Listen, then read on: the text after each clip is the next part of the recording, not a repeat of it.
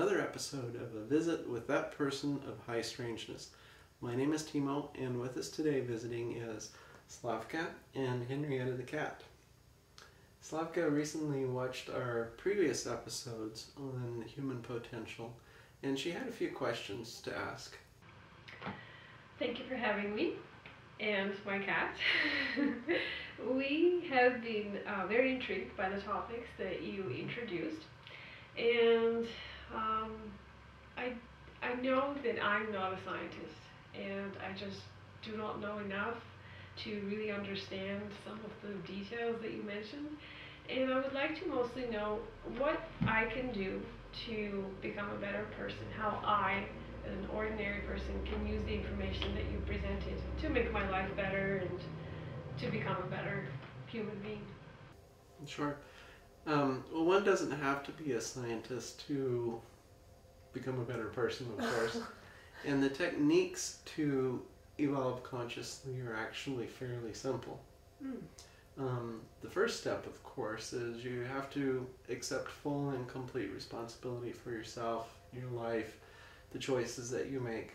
Because as long as we give our power to something else out there, whether it's circumstances, family members, our childhood, our job, the government, then we're giving our power away and we're not in control of our own lives. Whereas once we take that step to say, okay, maybe not everything is my fault, but I'm in charge.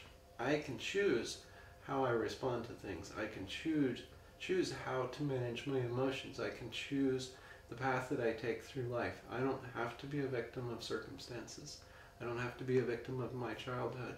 That's a very powerful first step, and it's essential, because without taking that first step, then you're like most people. You just go from day to day kind of reacting to life instead of being proactive and making your own way through life and making your own choices and plotting your course. The second step is to clearly define who you are here and now, the present. It's important that you're completely honest with yourself, because as long as you hide from parts of yourself, then those parts will still have power. They still will exist, and they'll still exert an influence. So it's important that you kind of do a self-assessment, and also maybe get the opinion of some other people too. Ask them, what kind of person am I? And describe that person, write it down. That becomes your starting point, your departure point to become the person you really want to be. So then the next step is to write your own specifications for who you want to be. Define yourself, the new you. And it's not about traveling or how much money you have or where you live. It's about you as a person, as an individual. It's about your characteristics. It's about how you respond to things, how you feel about things, how you feel about yourself, how you feel about others. It's about you. And once you've done those first three steps, that then enables you to program your subconscious to become the person you want to be. And in the third step, it's important to describe the perfect you. Aim high, be ambitious. Your mind is capable of amazing, wonderful things, and the universe will help you get there if that's your goal. But if your goal is to just do something simple, or make some little simple change, you can do that, but you can do a whole lot more. After that, then it's time for step 4, which is starting to unload all of the things you don't need, all of the self-doubt, the negative programming, all of the old emotions, and basically it's learning to manage your thoughts and your emotions. And there are some very effective tools to do that, and I think you know about one of them called EFT. I sure do. So maybe you could tell us a little bit about your experience with EFT and basically what it is and how it works. Well, I was lucky enough that at my work, I was given the opportunity to participate in an EFT program that was available for all employees. And we could choose any type of issue or problem that we wanted to work on, whether it was work related or some physical ailment, family issue. And at the time, I was actually studying for an exam, and I was very afraid of it. So that was the topic that I wanted to work on. And with the help of EFT, I was able to master that fear, and actually I had a blast on the exam. So it was great, and I discovered a wonderful tool for self-help. What kind of grade did you get on the exam? I was actually the best. Really? Yes. The highest score? I had the highest score. Wow. And I finished an hour earlier. Really? So EFT can help a person study. So what is EFT exactly? Well, EFT stands for Emotional Freedom Technique. Basically, you are given a tool to free yourself, liberate yourself from whatever it is that's holding you down or back. And that's all it is. We create these barriers for ourselves. For example, we don't believe that we can do something, or some kind of trauma happened to us, and we think that because of that we can never do what it is that we secretly long to do. Right. So you give yourself permission to move on, and you shed the burden. And what is it? How does it work exactly? Well, there are some points on the body that you tap, and you can tap with 2 fingers. So we start with the karate chop, and you just start tapping and talking. And the next step from the karate chop would be on your face, here in the corner of the eye. You keep lightly tapping there and talking. Then you tap in here, inside the eye area. Then another spot is between the nose and the lip, so right here. And then between the lip and the chin, right here. Then you can tap on the collarbones as well. You make your hand into a fist, and you kind of do this. Beat your chest. Yes. And I was also told that another good spot is right here, under the arm. So you tap here. And if you're sitting somewhere, for example, in a room of people, and you feel like you need a little bit of EFT to move on, then you can use a spot on your finger, or you can tap your wrist. Nobody will notice that you're doing it.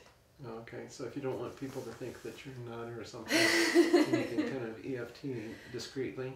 Well, yes. For example,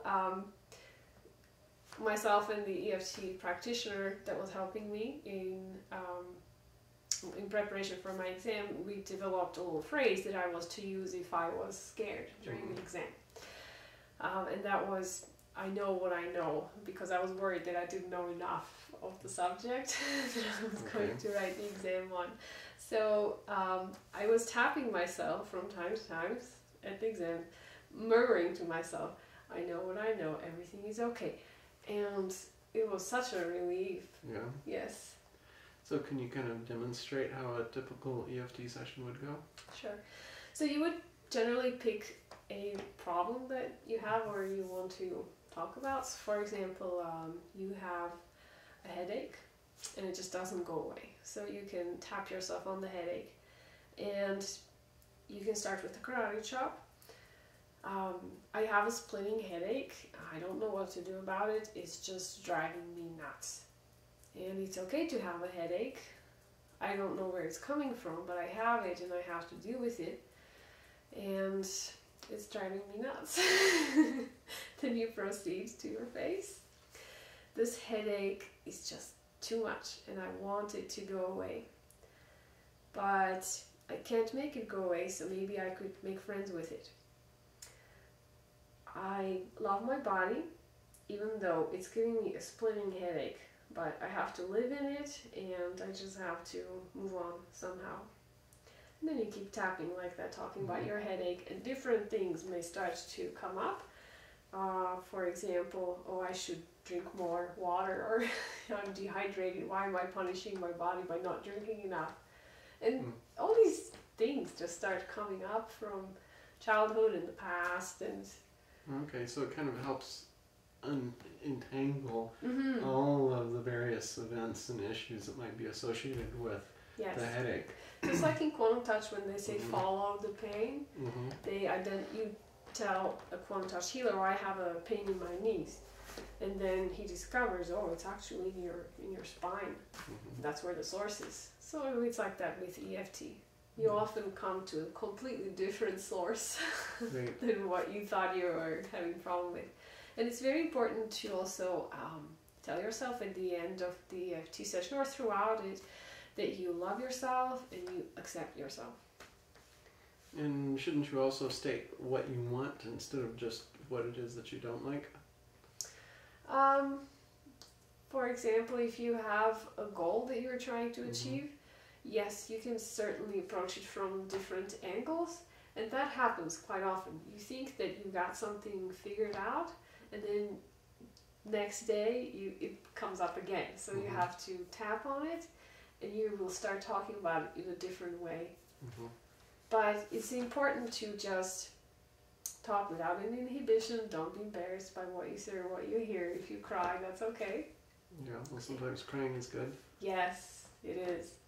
And make friends with yourself. Give yourself permission to feel the way you feel. Some people don't think that they are allowed to feel the way they feel. They suppress it because it's the kind of emotion is not approved of in the society, right? Let's say anger or something like that. Yeah, and anger can be a very, even though we consider it to be a negative emotion, the purpose is positive in that the purpose of anger is to stimulate us to create positive change.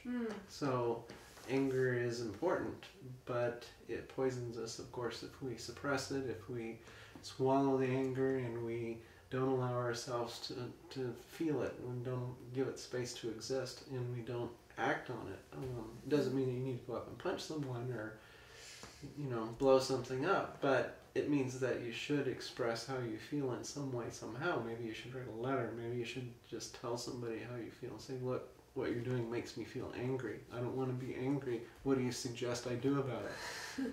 Well, an EFT is a great way to address it, to address the issue, and let your own subconscious and your body tell you what other things are connected with that issue. Yeah. So you can have a little discussion with yourself, and it can be as long as you want.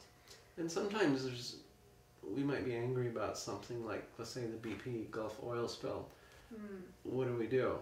We can't necessarily travel to the Gulf Coast and clean it up or make them do the right thing, but maybe we could drive less. Maybe we can buy an electric car. Yeah, consume less oil. Buy less things made out of plastic. Eat lower on the food chain. So. Well, oftentimes a crisis happens because something has reached a tipping point. It can't go on much longer like that, and then things get noticed. Right. So we're quite tolerant to things building up, and then boom, something goes wrong, and you have to find a solution. Right. So it's important, I think, that we don't just hide from emotions or try to avoid them, but honor them and respect them and allow them to fulfill the purpose that they have. Yes. Now, those tapping points, aren't those acupuncture meridians also? I think so. I actually had a little picture of human body and the different points where people can tap, and I believe that I saw them somewhere else before. I used to go to an acupuncturist. Right. Now, you mentioned quantum touch. I understand that you took a quantum touch workshop, but you were previously a big quantum touch skeptic. Well, I was a skeptic, that's true, but I do not mind being persuaded once I see that something works, once I see the evidence. With quantum touch, it's a little tricky because it's invisible, right? You have to rely on what the other person tells you, the patient, whether what you did was effective or not. But yes, I took a beginner's workshop in Nova Scotia, and it was quite an eye-opening event, and I experienced some personal changes at the workshop that I had not expected, and I was quite pleased that the workshop went the way it went. And do you continue to use quantum touch? I use it in somewhat modified form, I guess. I don't always follow the protocol or the prescribed method, but I like it, and I use it on family members when the need arises. What about yourself? Yeah, I also have studied quantum touch. I read the book. I took one of the workshops, and I use it on a regular basis. Okay. And I find it's very easy to use. You just breathe in white light energy. You collect it in the top of your head, and then you balloon the energy up in the top of your head. You can also go above the top of your head, but quantum touch says basically do the top of your head. When you start getting above your head, then you start running into some chakra points, and it gets a little more complicated. But you breathe the energy in, and then you push it out down your neck, through your shoulders, out your arm, and through your fingers. You can also run it through your palm, but basically you just push the energy out through your hands, and you apply it to whatever hurts. And then, as you said, sometimes you need to chase the pain. Sometimes the pain in the leg is actually caused by something in the back. And then quantum touch can also be used to a certain extent on emotions as well. And sometimes a person will have an emotional cause for a physical pain. And quantum touch can help alleviate that sometimes. Although EFT, I think, is probably